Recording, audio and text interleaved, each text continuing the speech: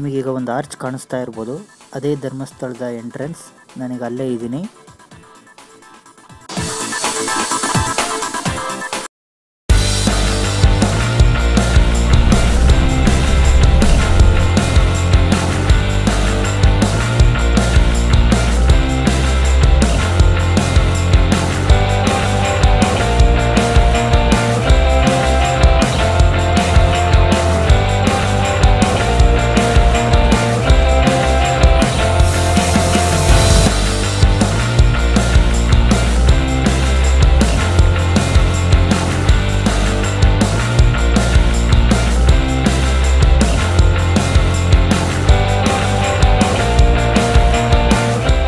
ಧರ್ಮಸ್ಥಳ ಎಂಟ್ರೆನ್ಸಿಂದ ಮುಂದೆ ಬಂದರೆ ನಿಮಗೆ ಲೆಫ್ಟ್ ಸೈಡಲ್ಲೇ ಅಣ್ಣಪ್ಪಸ್ವಾಮಿ ಟೆಂಪಲ್ ಕಾಣುತ್ತೆ. ಈಗ ನೀವು ನೋಡ್ತಾ ಇರ್ಬೋದು, ಅದೇ ಅಣ್ಣಪ್ಪಸ್ವಾಮಿ ಟೆಂಪಲ್ ಎಂಟ್ರೆನ್ಸ್. ಅದರ ಆಪೋಸಿಟ್ಟೇ ನೀವು ನೋಡೋದಾದರೆ KSRTC ಬಸ್ ಸ್ಟ್ಯಾಂಡ್ ಇದೆ. ನಿಮಗೆ ಕಾಣಿಸ್ತಾ ಇರ್ಬೋದು ವಿಡಿಯೋದಲ್ಲಿ. ಇದು ಧರ್ಮಸ್ಥಳ ಒಳಗಡೆ ಇರುವಂಥ KSRTC ಬಸ್ ಸ್ಟ್ಯಾಂಡ್. ಇನ್ನೊಂದು KSRTC ಬಸ್ ಸ್ಟ್ಯಾಂಡ್ 2 ಕಿಲೋಮೀಟ್ರ್ ದೂರದಲ್ಲಿದೆ. ಬಟ್ ಇಲ್ಲಿ ನೀವು ಎಲ್ಲೇ ಹೋಗಬೇಕು ಅಂದರೆ ನಿಮಗೆ ಬಸ್ ಇಲ್ಲೇ ಸಿಗುತ್ತೆ. ಸೊ ನೀವು ಇಲ್ಲಿಂದನೇ ಹತ್ಬೋದು.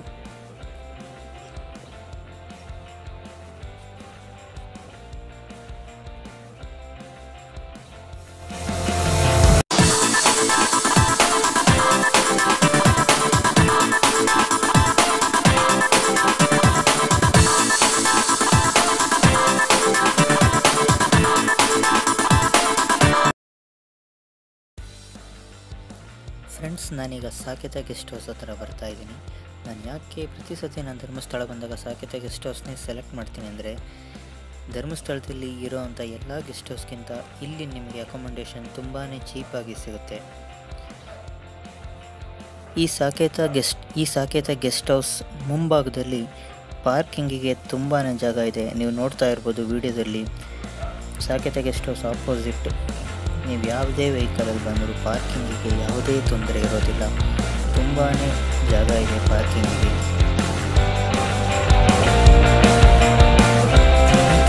ಸಾಕೇತ ಗೆಸ್ಟ್ ಹೌಸಿಗೆ ಬಂದೆ.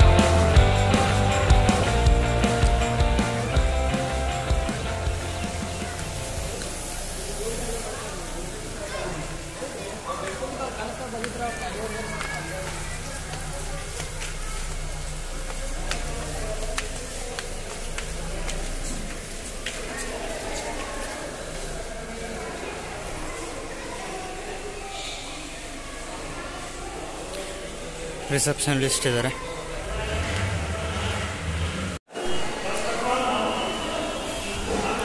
ಫ್ರೆಂಡ್ಸ್, ರೂಮ್ ಸಿಕ್ಕಿದೆ, ಬಟ್ ಕ್ಲೀನಿಂಗ್ ನಡೀತಾ ಇದೆ. ಹಾಫ್ ಆನ್ ಅವರ್ ವೆಯ್ಟ್ ಮಾಡಲಿಕ್ಕೆ ಹೇಳಿದ್ದಾರೆ. So half an hour wait ಮಾಡ್ತಾ ಇದ್ದೀನಿ. ಪ್ರೈಸ್ ಏನು ಅಂತ ಇನ್ನೂ ಗೊತ್ತಿಲ್ಲ, ನೋಡೋಣ, ಅದ್ರ ಬಗ್ಗೆ ತಿಳಿಸ್ಕೊಡ್ತೀನಿ.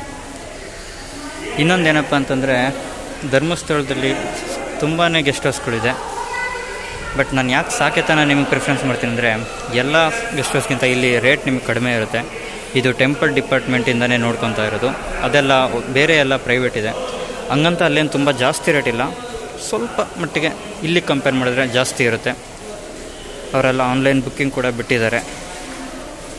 ಬಟ್ ಈ ಒಂದು ಗೆಸ್ಟ್ ಹೌಸಲ್ಲಿ ಆನ್ಲೈನ್ ಬುಕ್ಕಿಂಗ್ ಇಲ್ಲ. ಬಟ್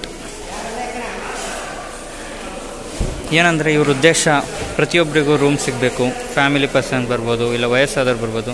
ಸೊ ಅವರು ಯಾರೇ ಬಂದರೂ ಅವ್ರು ನೋಡಿ, ಅವ್ರ ಕಂಡೀಷನ್ ನೋಡಿ ರೂಮ್ ಕೊಡ್ತಾರೆ.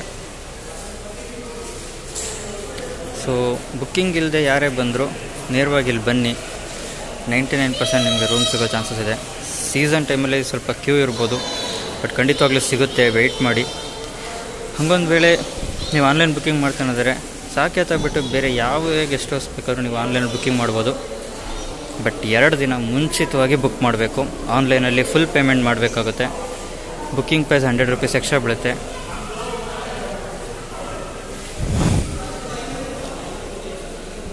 ಈ ಕೇಸಸಲ್ಲಿ ನಿಮಗೆ ತುಂಬಾ ಚೀಪಾಗಿ ರೂಮ್ ಸಿಗುತ್ತೆ.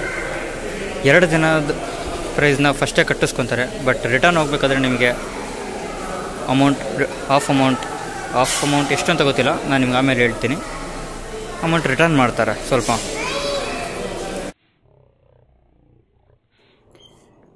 ಫ್ರೆಂಡ್ಸ್, ನನಗೆ ರೂಮ್ ಸಿಕ್ಕಿದೆ. ಬಟ್ ನನಗೀಗ ಡೆಪಾಸಿಟ್ ಅಮೌಂಟ್ ಅಂತೇಳಿ 200 ರೂಪೀಸ್ ಕಟ್ಟಿಸ್ಕೊಂಡಿದ್ದಾರೆ. ಸಿಂಗಲ್ ಬೆಡ್ರೂಮ್ ಒಬ್ಬನೇ ಇರೋದ್ರಿಂದ.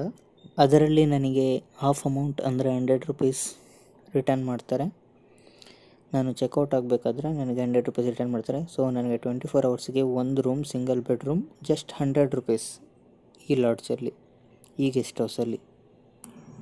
ಇಬ್ಬರಿದ್ದರೆ ಅಥವಾ ಜಾಸ್ತಿ ಜನ ಇದ್ದರೆ ಸ್ವಲ್ಪ ಜಾಸ್ತಿ ಅಮೌಂಟ್ ಇರ್ಬೋದು, ಬಟ್ ತುಂಬ ಜಾಸ್ತಿ ಅಂತೂ ಇರೋಲ್ಲ ಬೇರೆ ಗೆಸ್ಟ್ ಹೌಸ್ಗೆ ಕಂಪೇರ್ ಮಾಡಿದರೆ. ಸೊ ಯಾರೇ ಬಂದರೂ ಫಸ್ಟ್ ಪ್ರಿಫರೆನ್ಸ್ ಈ ಗೆಸ್ಟ್ ಹೌಸ್ಗೆ ಕೊಡಿ. ರೂಮ್ ಕೂಡ ತುಂಬಾ ಕ್ಲೀನಾಗಿರುತ್ತೆ, ಯಾವುದ್ರ ಬಗ್ಗೆನೂ ತಲೆ ಕೆಡಿಸ್ಕೋಬೇಡಿ. ತುಂಬಾ ಕ್ಲೀನಾಗಿರುತ್ತೆ, ಅಟ್ಯಾಚ್ ಬಾತ್ರೂಮ್ ಇರುತ್ತೆ, ಏನೂ ತೊಂದರೆ ಇಲ್ಲ.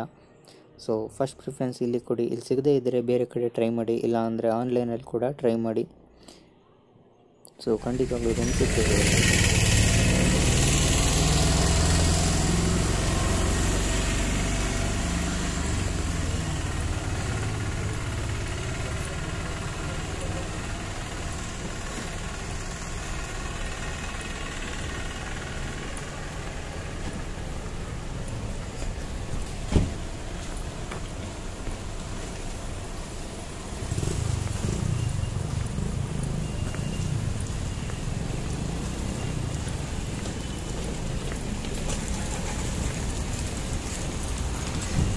ಹಾಯ್ ಫ್ರೆಂಡ್ಸ್, ನಾನೀಗ ಟೆಂಪಲ್ಗೆ ಹೋಗ್ತಾ ಇದ್ದೀನಿ.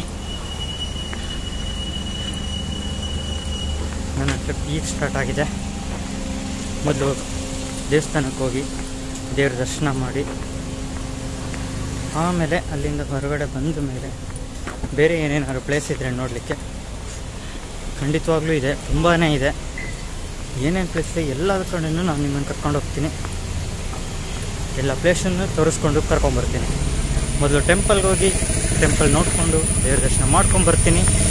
Just weight ಮಾಡ್ತಾಯಿರಿ.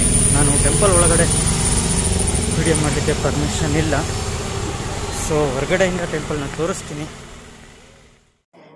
ಹಾಯ್ ಫ್ರೆಂಡ್ಸ್, ಈಗ ನೀವು ನೋಡ್ತಾ ಇದ್ದೀರಾ, ನಿಮಗೆ ಟೆಂಪಲ್ ಕಾಣಿಸ್ತಾ ಇದೆ.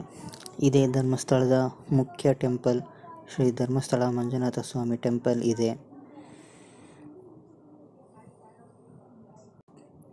ಈಗ ನಾನು ಟೆಂಪಲ್ ಹತ್ರ ಹೋಗ್ತಾ ಇದ್ದೀನಿ. ಒಳಗಡೆ ವಿಡಿಯೋ ಮಾಡಲಿಕ್ಕೆ ಟೆಂಪಲ್ ಒಳಗಡೆ ಪರ್ಮಿಷನ್ ಇಲ್ಲ, ಸೊ ನಾನು ಟೆಂಪಲ್ನ ಹೊರಗಡೆಯಿಂದ ತೋರಿಸ್ತೀನಿ.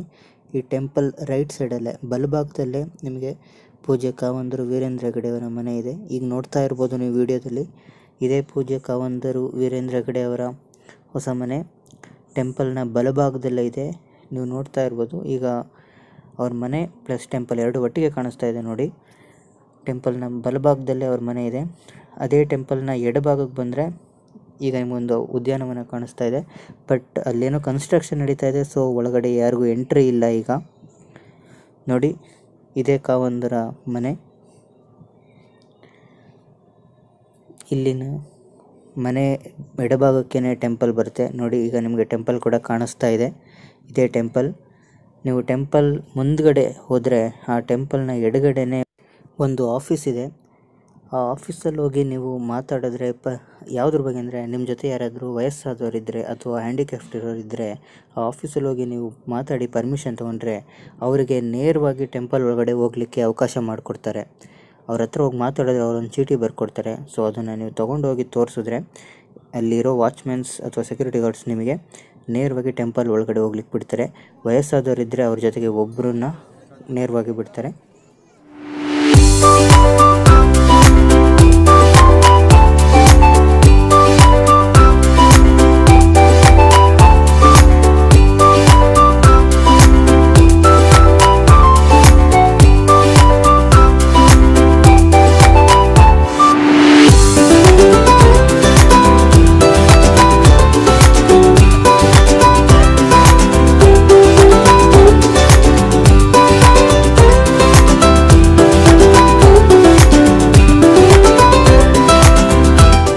ಈಗ ನಾನು ಟೆಂಪಲ್ ಒಳಗಡೆ ಹೋಗ್ತಾ ಇದ್ದೀನಿ. ಸದ್ಯ ಕ್ಯೂನಲ್ಲಿದ್ದೀನಿ, ಸ್ವಲ್ಪ ರಶ್ ಇದೆ, ಸೊ ಕ್ಯೂನಲ್ಲಿ ಟೆಂಪಲ್ ಒಳಗಡೆ ಹೋಗ್ತಾ ಇದ್ದೀನಿ.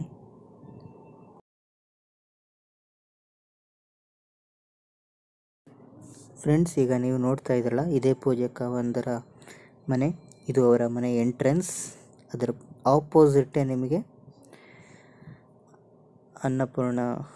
ಅನ್ನದಾಸೋಹ ನಡೆಯುವಂಥ ಛತ್ರ ಕಾಣಿಸ್ತಾ ಇದೆ. ಇದು ಟೆಂಪಲ್ನ ಬಲಭಾಗಕ್ಕೇ ಬರುತ್ತೆ. ಟೆಂಪಲ್ಗೆ ಬರುವಂಥ ಭಕ್ತಾದಿಗಳಿಗೆ ಇಲ್ಲೇ ಊಟದ ವ್ಯವಸ್ಥೆ ಇರೋದು. ಬನ್ನಿ ನೋಡ್ಕೊಂಬರೋಣ ಹೇಗಿದೆ ಒಳಗಡೆ ಎಂದು.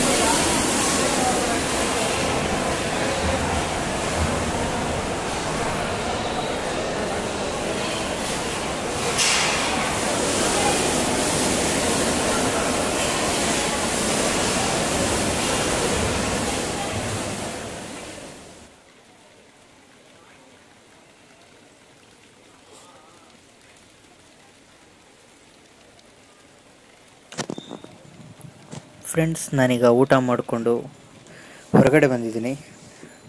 ಮಳೆ ಬರ್ತಾ ಇದೆ, ತುಂಬಾ ಮಳೆ ಇದೆ. ನೀವು ನೋಡ್ತಾ ಇರ್ಬೋದು ವಿಡಿಯೋದಲ್ಲಿ ಜನ ಕ್ಯೂನಲ್ಲಿ ಟೆಂಪಲ್ ಒಳಗಡೆ ಹೋಗ್ತಾ ಇದ್ದಾರೆ.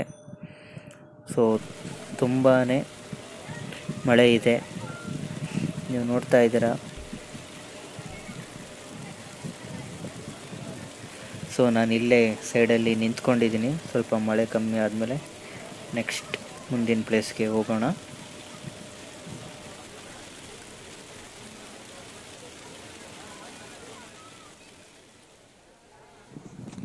ಫ್ರೆಂಡ್ಸ್, ನಾನೀಗ ಟೆಂಪಲ್ ಲೆಫ್ಟ್ ಸೈಡಲ್ಲಿ ಸ್ವಲ್ಪ ಮೇಲ್ಗಡೆ ಬಂದಿದ್ದೀನಿ. ಟೆಂಪಲ್ ದರ್ಶನಕ್ಕೆ ಇದೆ, ಇಲ್ಲಿಂದನೇ ಹೋಗಬೇಕು. ಇಲ್ಲೇ ನಿಮಗೆ ಲಗೇಜ್ ಇಡಲಿಕ್ಕೆ ಕೂಡ ವ್ಯವಸ್ಥೆ ಇದೆ. ನೀವೇನಾದರೂ ಲಗೇಜ್ ಇದ್ದರೆ ಇಲ್ಲಿ ಲಗೇಜ್ನ ಇಟ್ಟು ಹೋಗ್ಬೋದು. ನಿಮಗೊಂದು ಟೋಕನ್ ಕೊಡ್ತಾರೆ, ಯಾವುದೇ ರೀತಿ ಚಾರ್ಜಸ್ ಇಲ್ಲ. ಫ್ರೀಯಾಗಿ ಈ ಒಂದು ವ್ಯವಸ್ಥೆನ ನೀವು ಬಳಸ್ಕೋಬೋದು. ನಿಮ್ಮ ಲಗೇಜ್ನ ಇಲ್ಲಿ ಆರಾಮಾಗಿ ಸೇಫಾಗಿ ಇಟ್ಟು ಹೋಗ್ಬೋದು. ಈ ಫೋಟೋದಲ್ಲಿ ನೀವು ನೋಡ್ತಾ ಇರ್ಬೋದು ವಿಶೇಷ ದರ್ಶನ ಸ್ಪೆಷಲ್ ಕ್ಯೂ ಅಂತ ಇದೆ. ಪರ್ ಹೆಡ್ 200 ರೂಪೀಸ್ ಆಗುತ್ತೆ. ಟೆಂಪಲ್ನ ಒಂದು ರೌಂಡ್ ಮಾತ್ರ ನೀವು ಸುತ್ತಿ ಒಳಗಡೆ ಹೋಗ್ತೀರಾ ಈ ಕ್ಯೂನಲ್ಲಿ, ಸ್ಪೆಷಲ್ ಕ್ಯೂನಲ್ಲಿ.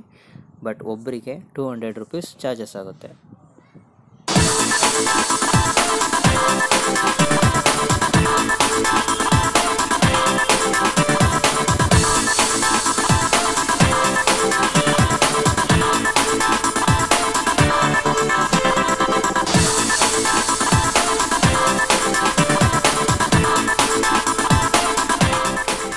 ಧರ್ಮಸ್ಥಳದಲ್ಲಿ ಒಂದು ಏರೋಪ್ಲೇನ್ ಸ್ಟ್ಯಾಚು ಕೂಡ ಇದೆ, ನೀವು ನೋಡ್ತಾ ಇರ್ಬೋದು. ನಿಮಗೂ ಸಹ ನೋಡಿರ್ತೀರಾ, ಗೊತ್ತಿದೆ. ಮತ್ತೊಮ್ಮೆ ತೋರಿಸ್ತಾ ಇದ್ದೀನಿ ನೋಡಿ. ಟೆಂಪಲ್ ಆಪೋಸಿಟ್ಟೇ ಬರುತ್ತೆ. ಇದು ಕೂಡ ವೈಶಾಲಿ ಗೆಸ್ಟ್ ಹೌಸ್ ಪಕ್ಕದಲ್ಲೇ ಇದೆ.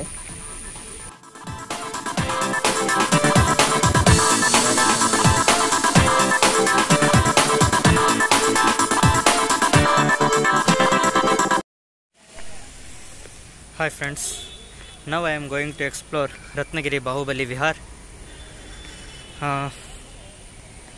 ನೀವು ಇಲ್ಲಿ ಕಾಣಿಸ್ತಾ ಇರ್ಬೋದು, ಇದೇ ದಾರಿ.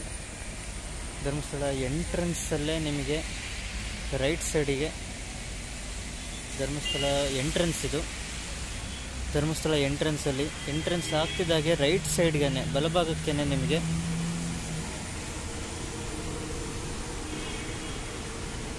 ರತ್ನಗಿರಿ ಬಾಹುಬಲಿ ವಿಹಾರ್ ಹೋಗುವಂಥ ಸ್ಥಳ ಇದೆ. So now I am going.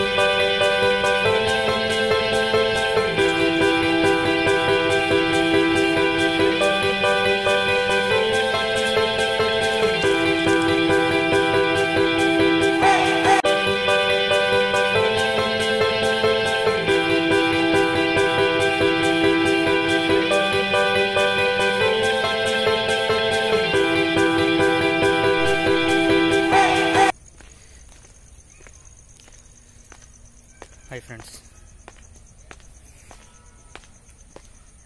ನಾನೀಗ ವಾಪಸ್ ಹೋಗ್ತಾ ಇದ್ದೀನಿ.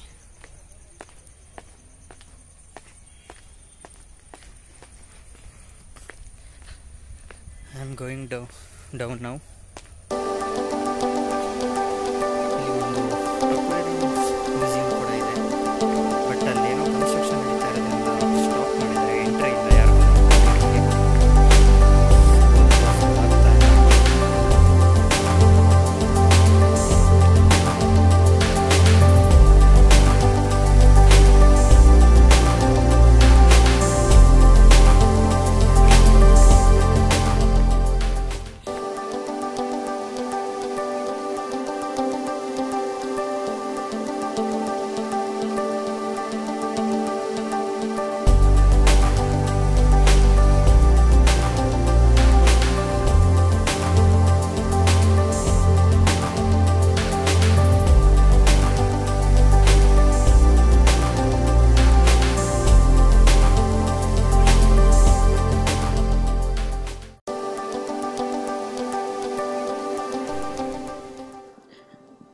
ಫ್ರೆಂಡ್ಸ್, ನಾನೀಗ ಬಾಹುಬಲಿ ವಿಹಾರಿಂದ ಕೆಳಗಡೆ ಬಂದಿದ್ದೀನಿ.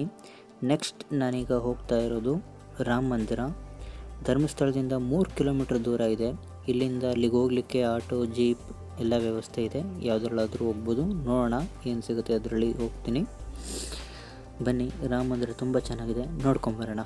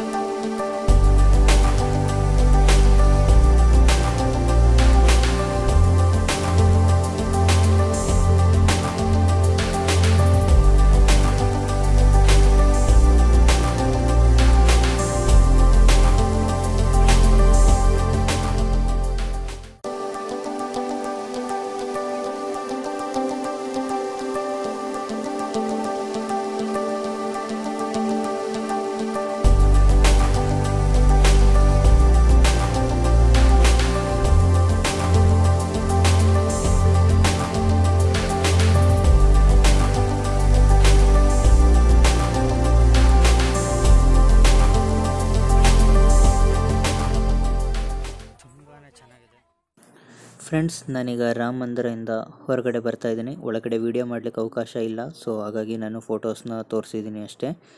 ಸೊ ನಾನೀಗ ಹೊರಗಡೆ ಹೋಗ್ತಾ ಇದ್ದೀನಿ. ಇಲ್ಲಿಗೆ ನನ್ನ ಫಸ್ಟ್ ಟ್ರಿಪ್ ಮುಗೀತು. ಸೊ ನಾನೀಗ ಮತ್ತೆ ರಿಟರ್ನ್ ಧರ್ಮಸ್ಥಳ ಹೋಗ್ತಾ ಇದ್ದೀನಿ. ಅಲ್ಲೇ ನಾನು ರೂಮ್ ಮಾಡಿದ್ದೀನಿ ಸಾಕೇತ ಗೆಸ್ಟ್ ಹೌಸಲ್ಲಿ. ಸೊ ಇವತ್ತು ಅಲ್ಲೇ ಹಾಲ್ಟಾಗಿ ನಾಳೆ ಬೆಳಿಗ್ಗೆ ನಾನು ಮಂಗಳೂರು ಹೋಗ್ತಾ ಇದ್ದೀನಿ. ನಾನು ನೆಕ್ಸ್ಟ್ ವಿಡಿಯೋದಲ್ಲಿ ನಾನು ಮಂಗಳೂರನ್ನು ತೋರಿಸ್ತಾ ಇದ್ದೀನಿ. ಮಂಗಳೂರಲ್ಲಿ ನಾನು ಓಡಾಡಿದಂಥ ಜಾಗ, ನಾನು ನೋಡಿದಂಥ ಪ್ಲೇಸಸ್ನ ನಿಮ್ಮ ಮುಂದೆ ನನ್ನ ನೆಕ್ಸ್ಟ್ ವಿಡಿಯೋದಲ್ಲಿ ತೋರಿಸ್ತಾ ಇದ್ದೀನಿ.